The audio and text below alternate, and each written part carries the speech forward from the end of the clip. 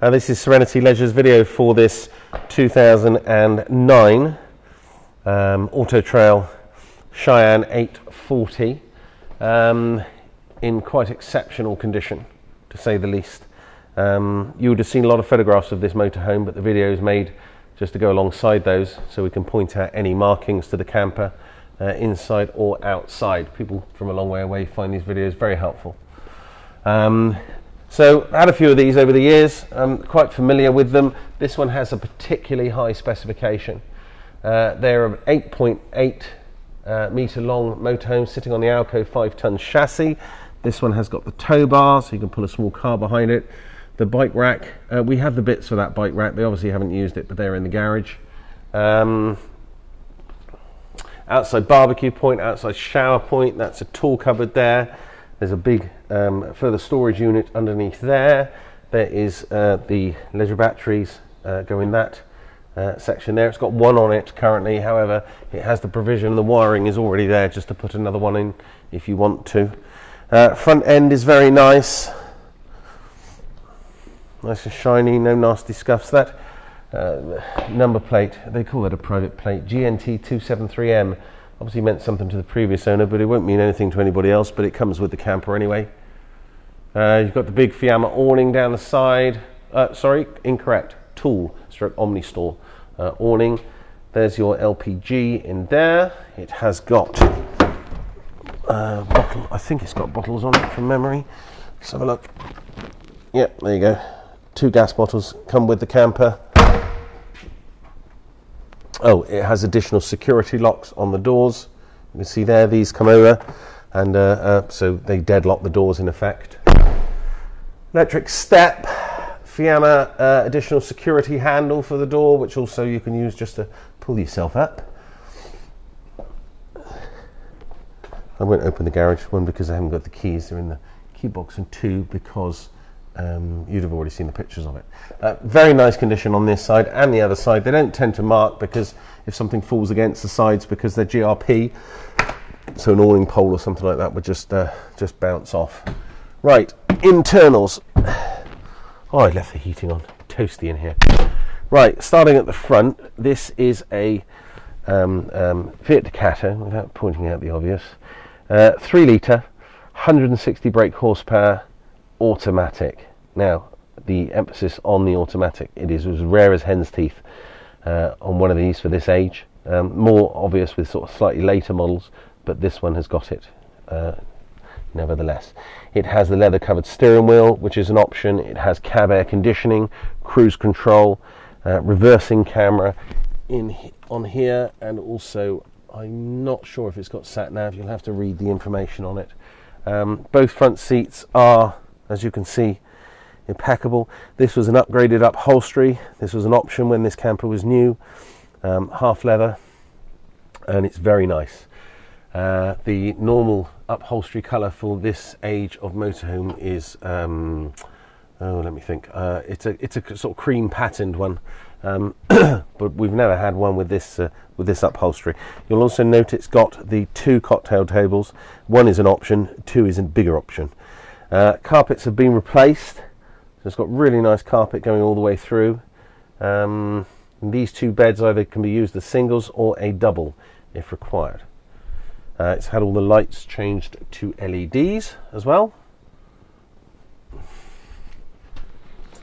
I just noticed we've got all the books are left out on the camera, so I'll just try and put those away just to tidy things up in here a little bit. Oh, there we go. There's a whole box of books here, as well as the manuals and so on and so forth, with service history and all stacks of stuff in there. Okay, get rid of that. Right, okay, sort of looking back now, obviously you can get a really good feel for the way that the motorhome is laid out. This has also got Habitation air conditioning. That's an option. It has I can't remember the make of it. It's got a Camos, which is Road Pro satellite system. It's got a 12-volt pace box with it as well. It's got I think it's got solar panels on the roof. Again, just check the list of options. But if anybody said to me, Richard, is there anything else we need to add to this motorhome? No, there isn't really anything else that you would need to put on it. It's got everything that you'd require, particularly for off-grid camping. Worktop surfaces are lovely, remain unmarked. All the utilities are really nice. And all the pelmet lighting works as well. A common trait of these is it packs up, and they're really difficult to get to. We've replaced them with LEDs before in the past. I think this has already been done, but they are very difficult to get to, and you've got to take half the cabinets apart. The big Thetford fridge freezer. This has got a microwave. Again, it's an option. Ship's clock. So this door here closes, and then that gives the feeling of a sort of privacy in the bedroom, which is ideal for changing and what have you. So then you've got this fabulous island fixed bed. It's a really good bedroom. His and hers wardrobes, his and hers drawers, etc. This sort of wood panelling gives it a nice expensive feel to the motorhome. You've got a television there, which comes with the motorhome, of course. We don't take anything out. That's a laundry cupboard, laundry storage area. The top comes off, and then you've got some storage underneath here. There you go. It's a bit dark under there. You can't really see very well. It houses the Truma boiler. What's that I've just spotted? That is a safe. Probably can't make that out. Got a safe. So this camper has probably spent some time on the continent before now. Mattress is really nice. No nasty stains or anything on it. Good size shower with a concertina. Bifold perspex door. All the plastics are nice.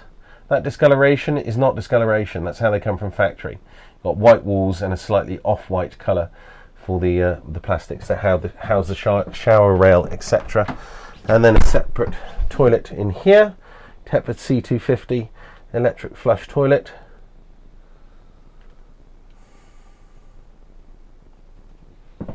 That's all very nice,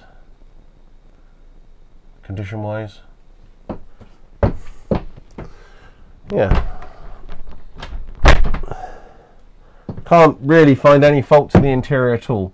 It's been very, very well looked after. There's no nasty smells in here of anything, so no pet smells, no smoker smells, no air fresheners to disguise any smells. It smells as it should do for this age motorhome with this mileage. So all in all, it's showing signs of a very well cared for Autotrail 840. Okay, I hope you find that helpful. That completes Serenity Leisure's video for this 2009 Autotrail 840.